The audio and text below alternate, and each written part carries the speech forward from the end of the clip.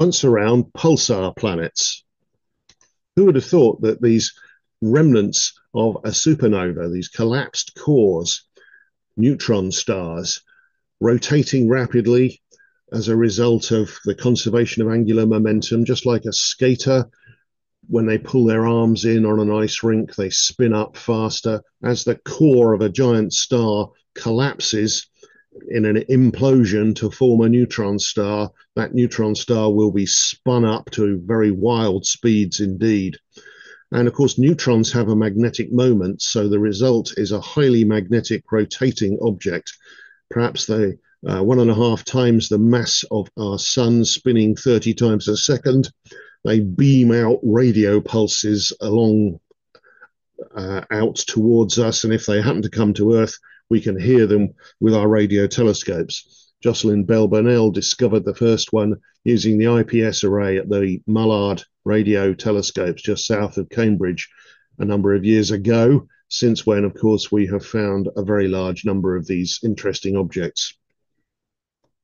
But it's somewhat surprising to think about the idea that such a rotating neutron star, a pulsar, could have any surviving planets that managed to go through the supernova explosion and not be completely destroyed. But this is made a little bit more difficult for us because we don't seem to be finding planets around massive stars. Now, it could be that the early days of a massive star see such a large amount of radiation, solar winds, and so on pouring off the star that the disk of gas and dust, the protoplanetary disk out of which the planets could potentially condense, never gets a chance and is blown away. So maybe we're not seeing planets around these giants because there aren't any. They never get a hope of forming. But another factor is that actually when a star of this mass goes through its evolutionary life cycle and swells up into the giant phase, the hydrogen in the core is exhausted. You end up with an inert ball of helium surrounded by a shell of hydrogen fusing away, driving the outer layers outwards, turning it into a giant star. These things can swallow all the innermost planets of a system. We think that the Earth may well get swallowed when our sun swells up, and our sun is only a fairly modest star. These giants will do so much more rapidly and to a larger size. So it could be that any inner planets don't stand a chance in the surviving the giant phase, let alone getting to the supernova. The other factor is that further out, such planets have less influence on their stars. If someone were to try to discover Jupiter by looking at the sun and waiting for a transit event, they would have to wait perhaps to see it 3, 4, or 5 times, passing in front of the line of sight and blocking some of the light from the star in order to be sure. And that's going to take 12 years for each orbit. So to see 3, you have to wait at least 24 years, probably longer. And to really be sure, you may have to wait, I don't know, 50 or 60 years to get enough data from enough transits to be sure that what you're seeing is a real planet. And the other methods that rely on the gravitational wobble caused to the star by the mass of the planet in orbit also don't work so well if the planet is further away. Clearly, the force of gravity reduces as a square of the distance. And of course, with these giant stars, the mass ratio is hugely in favor of the star anyway. So maybe it shouldn't be a surprise that we're not able to find such objects around these giant stars. And of course, when the supernova explodes, it ejects about 50% of the overall mass of the system in a very violent explosion. And any planets, or indeed the resulting pulsar right out of the core of a star, may well get quite a big kick as these somewhat irregular explosions go off. And that could cause the pulsar and the planet to be accelerated, not even in the same direction, perhaps. And there's a very, very good chance that the result will be that the planet becomes unbound, no longer attached to the gravitational influence of the pulsar. Not least of which is because the pulsar's only got half the mass now, so the planet's probably got too much velocity for its orbit, even before it gets a kick.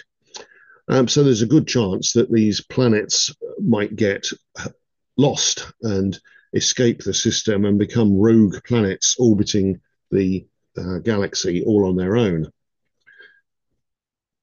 But after a supernova explosion, you may well get a disk of material forming around the resulting pulsar, the ejected material gathering together.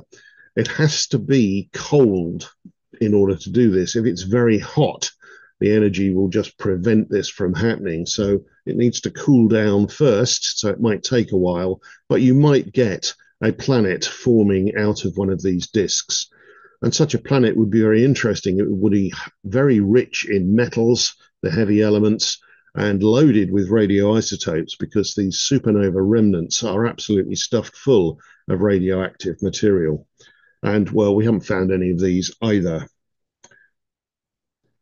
But a third possibility exists, that the pulsar could acquire material from a companion star.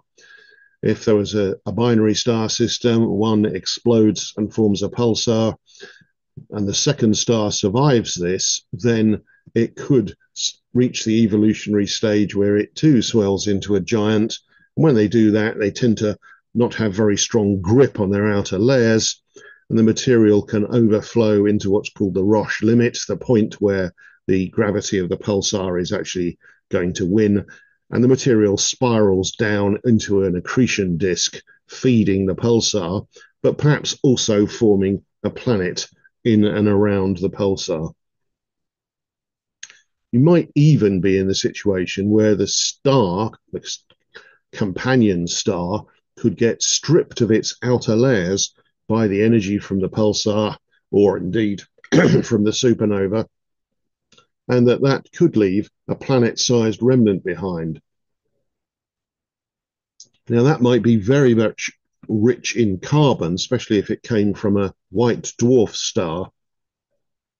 Most white dwarf stars originate from stars a little heavier than the sun, and as a result, they create a core where they have fused helium into carbon in the center and some oxygen as well.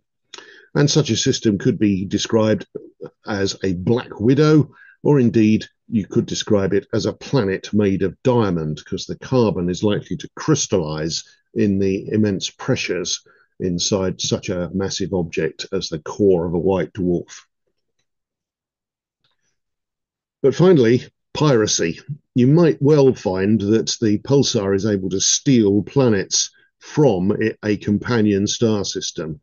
You might have an innocent star system sat next door as a part of a binary system or just relatively nearby, and the pulsar might end up wandering into the system and stealing all the planets. And of course, it could capture any wandering rogue planets that happen by, but I think that's perhaps the least likely of all of these mechanisms. So how would we go about finding pulsars with planets? Well, the mechanism is to use the fact that the rotating pulsar, so you have 1.5 times the mass of the sun in a volume just contained in a ball 20 kilometers across, spinning round 30 times a second.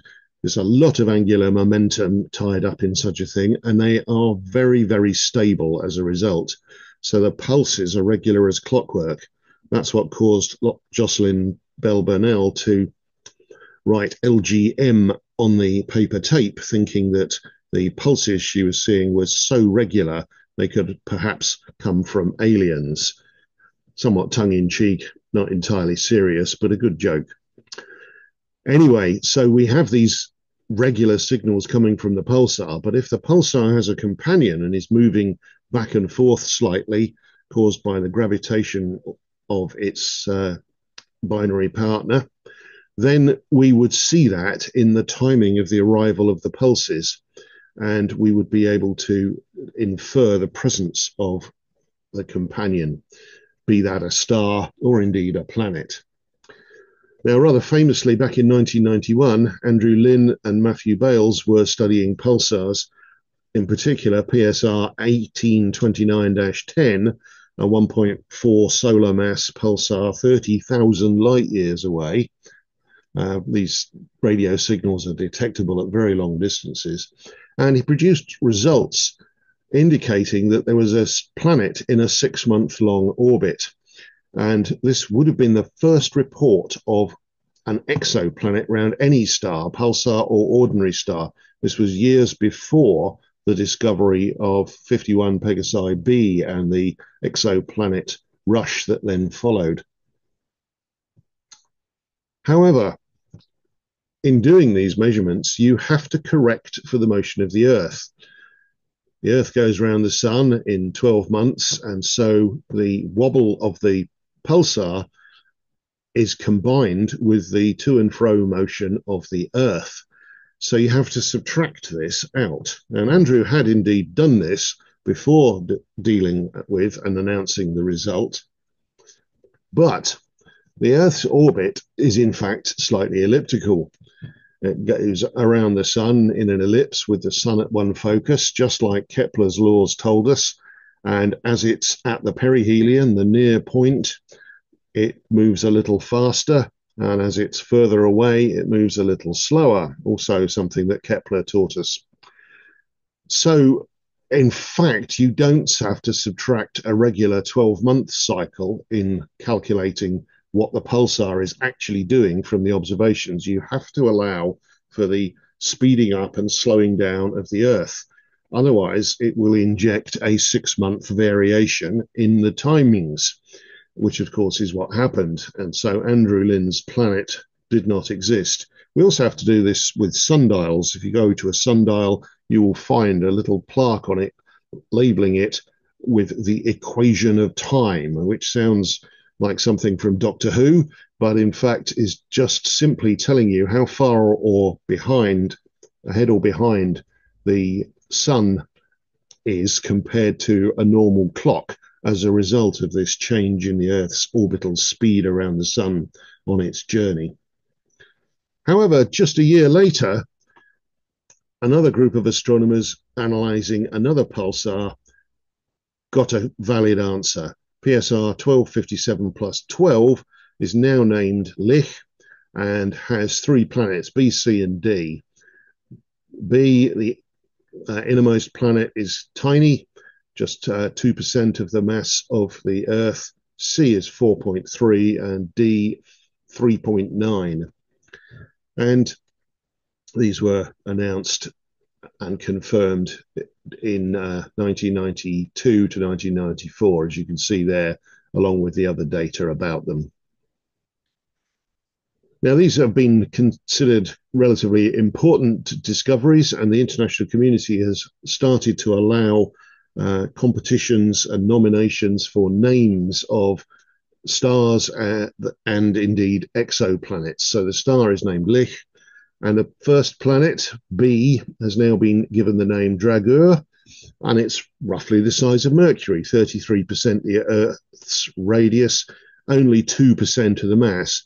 That shouldn't be a surprise, because if you're 1/3 the radius, you're 1/27th of the volume, which is not much different to just a few percent. So relatively underdense, perhaps, suggesting that it doesn't have an iron core or anything, perhaps made of lighter elements, and getting some energy from the pulsar, raising it up to just a chilly -7. The second planet out, planet C, has been given the name Poltergeist. I love that. It's double the radius of the Earth, so it encompasses 8 times the volume, but only has 4.2 times the mass. Again, relatively underdense, suggesting it's not made of a metal core. And being further away from the source of energy, a chilly -80. And the third one, Phobator, is also a super Earth, 150% the size of the Earth, and 3.9 times the mass. So, same story for this. And these are possibly going to be very carbon rich, and they may well have resulted from the disruption of one of those carbon white dwarf stars has then recondensed into this planetary system orbiting around the pulsar. I find it just amazing that we are able to infer the presence of these guys. You wouldn't really want to go there on your holidays due to the low temperatures, but also due to the intense radiation that they must be being subject to from the pulsar. It's going to strip away any atmosphere. There's going to be matter antimatter streams coming from the pulsar, electrons and positrons irradiating the surface. Thoroughly nasty place indeed. So with that, I'll just leave you with this graphic of the star Lich and its three known planets, the first pulsar planets to be discovered. And thanks very much for listening.